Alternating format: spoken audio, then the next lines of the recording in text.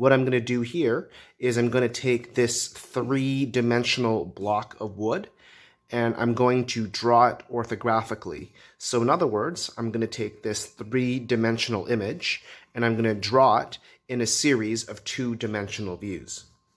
To begin this process, what I would do is I'd actually go ahead and measure out all of the key features of this block. So to speed things up, here are the dimensions. Now that we've gotten our dimensions, our next step is to determine which of the faces or edges are going to be which of the three views. Now we've got the top view we need to draw, otherwise known as the bird's eye view, the front view, and also the side view. It truly doesn't matter which face we're going to call our front view, but for the purposes of this demonstration, I'm going to say that the yellow face is going to be our front view. The red face is going to be the top or the bird's eye view. And the blue side is going to be our right view. So essentially, the object is oriented like this. So when we do a three-view orthographic drawing, we want to actually start with our front view. In our demo, we've decided that the yellow face is our front view. So we're going to draw everything we see painted in yellow. Now, when we draw the front view, we always want to keep it on the bottom left-hand corner of the page. To keep things proportional, we're going to make one of these little squares 1/2 inch. So I'm going to place this corner of the block right over here on the page. And because from this point to this point here, it's 3 inches, that means I need to move 6 squares to the right. The reason why it's 6 is each square is 1/2 inch. Now I know that this block here is 1 inch thick, so that means I would do 2 squares up.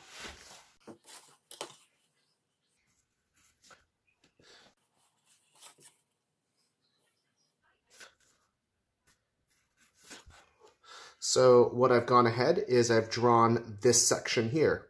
Now you'll notice that this section here is a little bit sunken. It's further or deeper than this section here. So the way that we would illustrate that is that we would draw a line over here. And this line represents this seam that exists over here. Then what I'm going to do is I'm going to draw this section.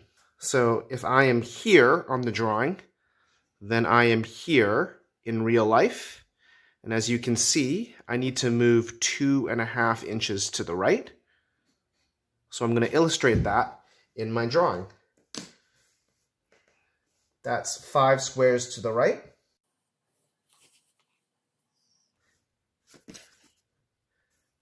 And of course, you want to be using a ruler as you do this.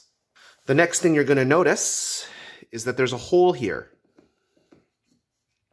So we got to go ahead and draw that hole. We can see that the center of the hole is 1/2 inch from the bottom. So that's 1 square from the bottom. And it's 1.25 inch from this edge over here. So this is this edge. I need to move 1.25 to the left. So here's 1/2 inch, 1 inch. This is 1.5, 1.25 is right there. And the center of the hole is 1/2 inch from the bottom. So 1/2 inch from the bottom.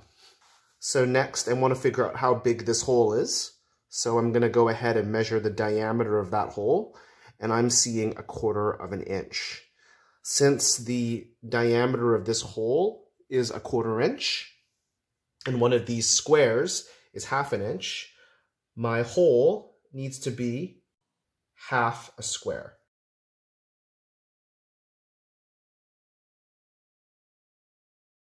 Feel free to use a circle ruler or a compass to draw that hole, but I'm just going to hand draw it just to move on.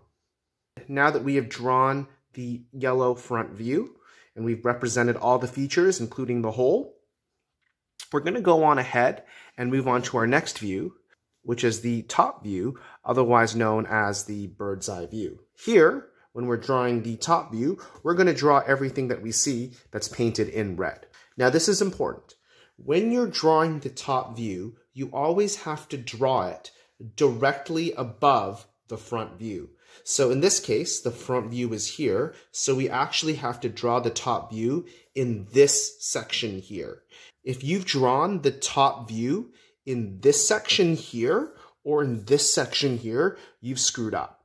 So make sure the top view is directly on top of the front view. Now when we're doing the top view, you want to grab a ruler or a straight edge. So here's my ruler. And we want to find every single vertical line in our front view. So vertical lines are lines that go up and down. So here's a vertical line, here's a vertical line, and here's a vertical line. We want to use that ruler. We want to lightly draw those vertical lines upward onto the page, like so. So I'm just lightly ghosting this line in. And I'm going to do the same with this vertical line here. Again, you want to be really, really light with this.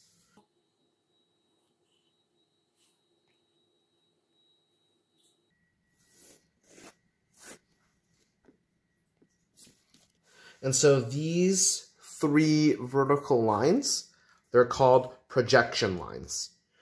As you get better with them, you don't even need to draw them, and you can erase them afterwards, but they'll help you figure out where you're going to place your top view. Now I'm going to start by drawing this corner here, and honestly, it doesn't really matter how far apart the top view is from the front view, but I've counted out my spaces and I don't want to run out of room on my paper. So I'm actually going to draw this corner right here, 3 spaces above the front view. So I'm actually going to start my corner right there. Now, the reason why I'm starting my corner at this point exactly and not 1 space to the left, 2 spaces to the left, or why I'm not starting the corner to the right over here is because this corner, the bottom left-hand corner of my top view, is exactly the same corner as this top left corner of my front view. They're the same point. So what I want is I want my top view or my bird's eye view to line up with my front view. So this corner here has to line up with my front view. Now you'll notice that the distance from here to here is actually the same distance as here to here. So from this corner, I would actually need to move to the right 3 inches. So on my drawing, that's 6 squares. And that brings me over here. Now, from this corner, I'm going to move up 2 inches. So in this case, it's 4 squares on my drawing. Now I'm over here. To get to this corner here, that's 2.5 inches, otherwise known as 5 squares. So what I'm going to do is draw 5 squares to the right. And that represents 2.5 inches. I'm going to draw this line over here, and that's 6.5 inches.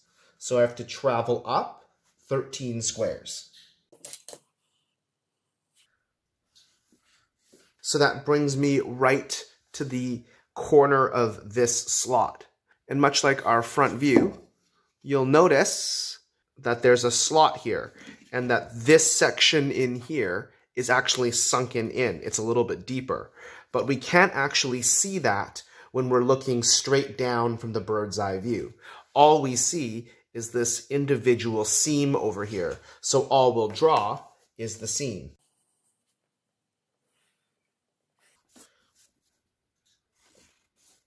At this point, I just connected this line to this line here.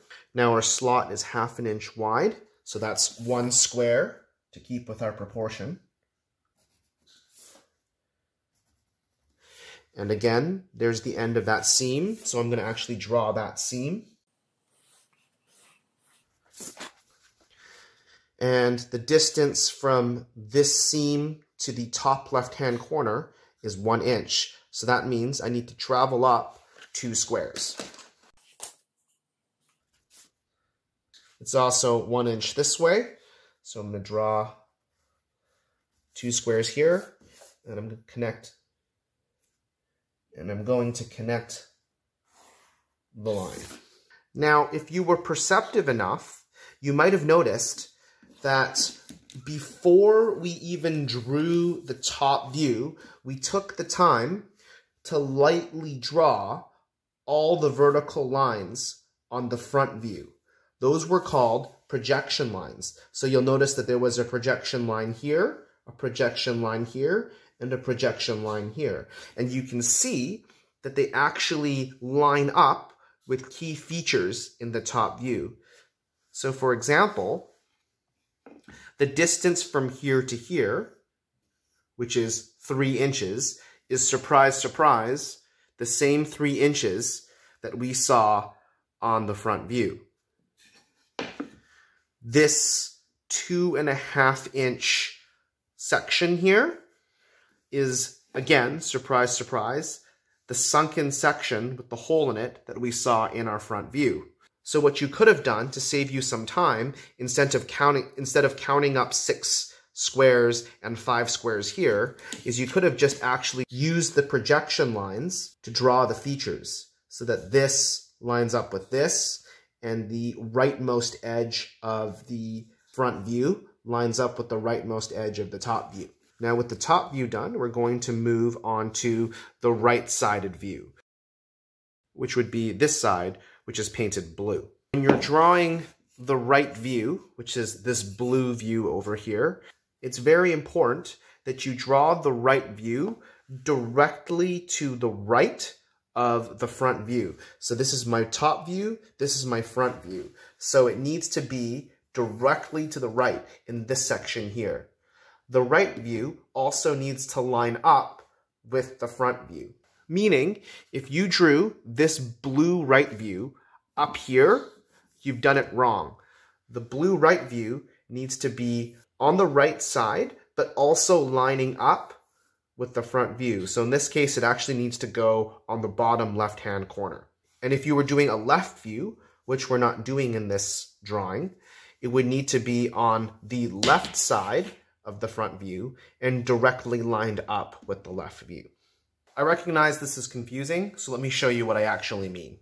So I'm going to flip over so that I'm now looking at the right view, which is this view over here. And so before you start drawing out all the features like we did here, we want to actually start by drawing those light little projection lines. This time, however, we're going to find every single horizontal, meaning lines that move left and right, horizontal line from the front view, and we're going to transfer it to the right side. So I see a horizontal line here, so I'm going to lightly trace that over there. I see another horizontal line here, so I'm just going to lightly draw a projection line over here. Again, the purpose of the projection lines tell me the highest point of my right view. So the top, this top here, that is going to be along this line here. And the lowest point of my right view, which is this line here, is going to be along this line here. That way, the right view and the front view line up. Because my top view is exactly 1, 2, 3 squares away from my front view, I want to make sure that my right view is also 3 squares away. So 1, 2, 3. This corner here is going to start here. If my top view were 5 squares away, then I would make sure that my right view is 5 squares away as well. Make sure there's the same number of squares from here as there is from here. As we looked on our front view, this thickness is 1 inch. And because we rotated it, it's still the same thickness. I'm going to move 1 inch. Now the distance from here to here is 2 inches. So that's 4 squares on my drawing. There's a sunken part here. And as you've known from our front and our top view, although we can't see the sunken part in our right view, we do see this seam here. So we're going to go ahead and just draw that seam. So now I'm here. I'm just going to finish this up. The distance from this corner over to this corner is 6 inches. So that means that I'm going to need to move 12 squares to the right. So this corner is this corner. So I'm going to go ahead and move 12 spaces to the right.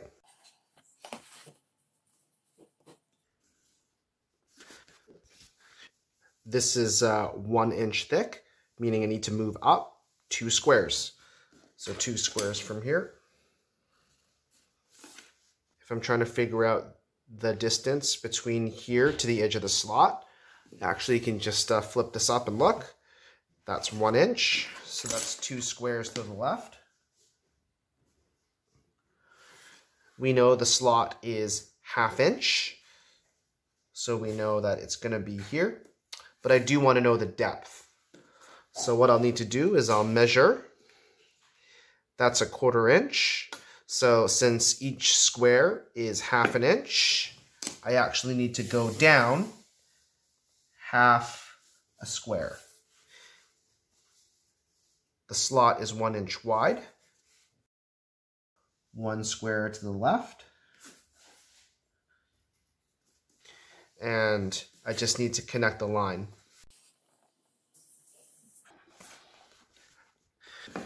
And now our right view is done. You can see that the right view lines up with the front view. So the very top of the right view is also lined up with the very top of the front view. The very bottom of the right view is also lined up with the very bottom of the front view. And also, each of the views are the same number of squares apart. So the top view over here is 3 squares away from the front view, and the right view is 3 squares away from the front view as well. So let's call this method the basic method. Now we're nearly done our 3-view orthographic drawing. The last step is to draw hidden lines. But before I go on about hidden lines, I'm going to show you another technique on how to draw the right view using the 45-degree bisector line. You'll find out how to do that in the next video. If you want to learn how to use hidden lines, go ahead and jump to the 3rd video in our playlist.